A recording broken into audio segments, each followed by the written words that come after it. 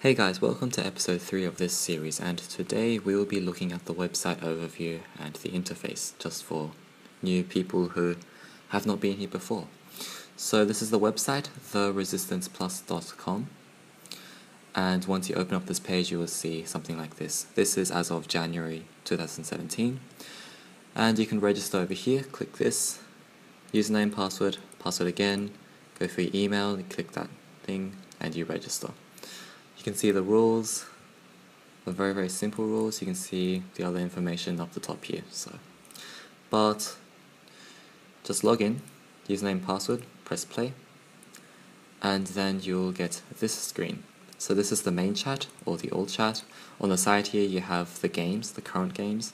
So at the moment we're going to look at Avalon. It's running. There's 8 out of 10 players. It's unranked. And once you click on that, you can see all the players inside here. You can see what this looks like, and this is the game screen. We're going to press this button to exit back to lobby. We can go to the discussions over here, and we can take a look at these threads which players post. You can create your own here, press the refresh button. You can click on a thread to go into it, and you can take a look at what's happening here. You can press the back button to go back out, and that's basically it. You have players online here. There's nothing too much more to this episode really. If you wanted to create a game, you can click here, go to unranked original, or you can scroll down to ranked original. I'll display unranked Avalon.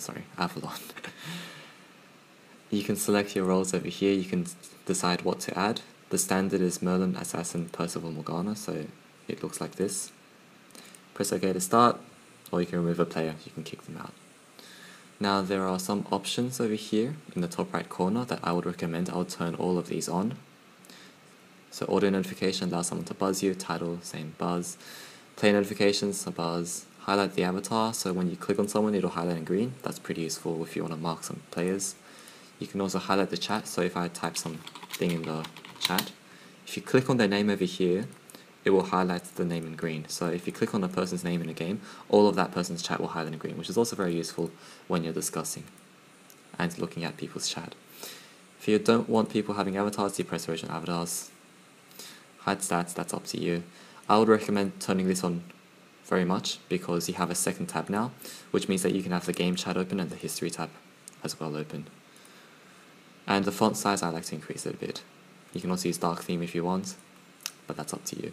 Okay, that wraps up basically the website walkthrough. So hop into the next episode where we will finally start a game. See you then.